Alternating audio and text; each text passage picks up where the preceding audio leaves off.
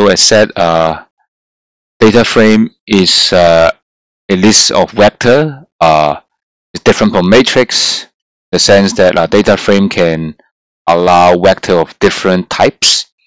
So for example, in this here, we have a data frame, we have a number, 1 and 2, and also a numeric vector, and also have a character vector, good and bad. So that's how we define data frame. And the data frame also is a less spreadsheet. And here we have a column name and row name. So if you don't give the name, then you will assign automatically. So let's see in this our program.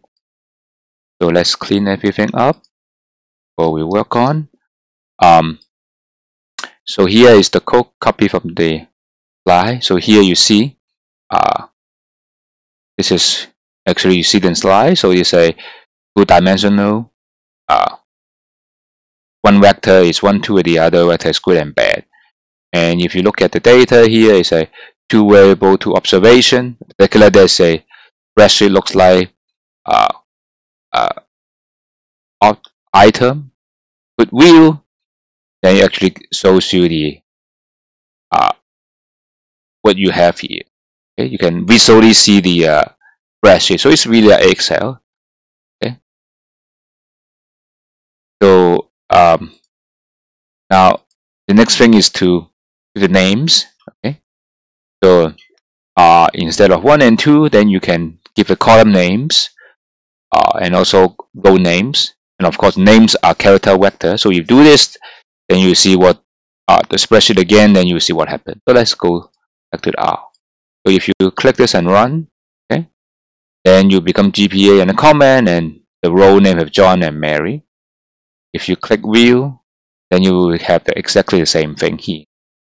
So rather handy. Okay. So now the next thing is to do more simple. When you define the vector, you can give the name, say GPA equal to, comment equal to. The row name still need to do it, but the column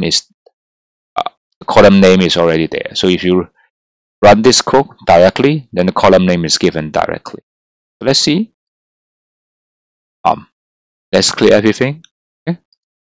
And let's run it again. Let's clean up. Let's run it. Okay. Run this code, then you have exactly what we see in this slide. Okay. Surprisingly.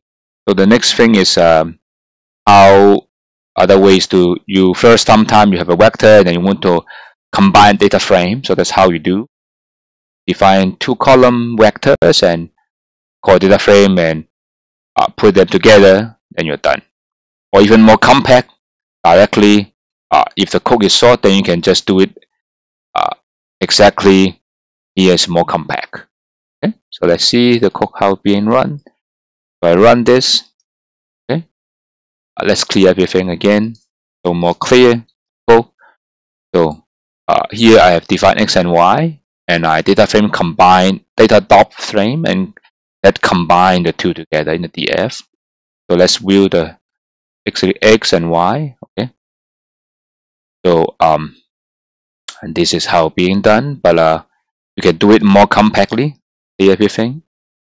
Run this. Again, the same thing.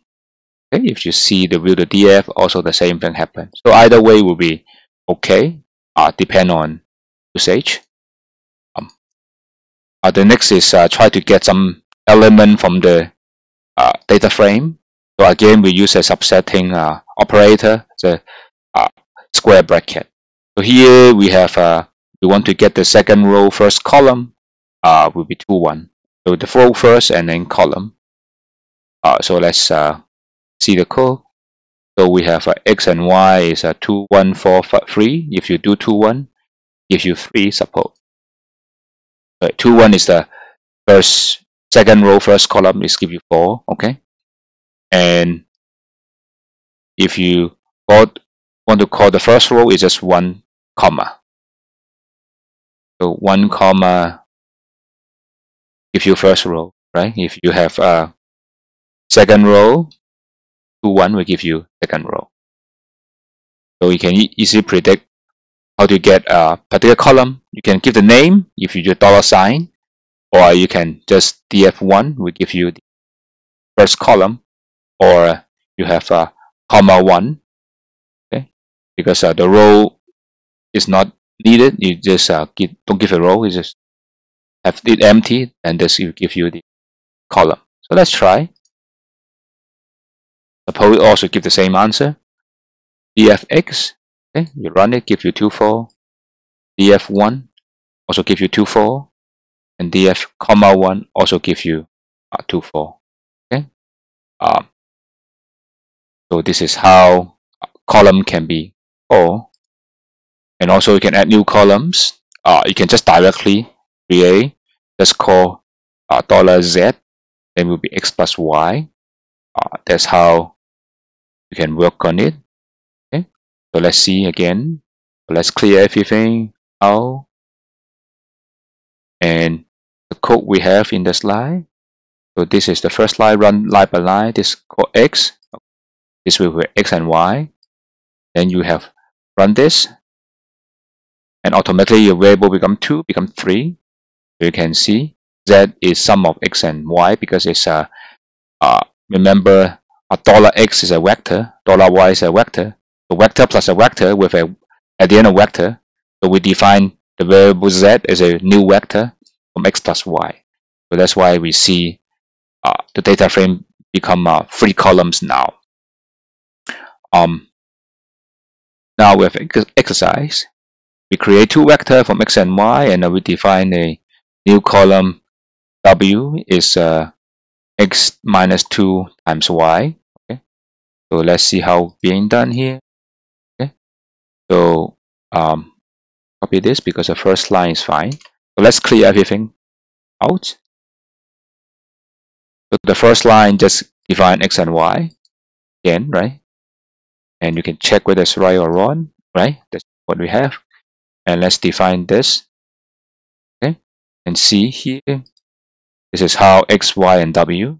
Okay, this is how we get another column there.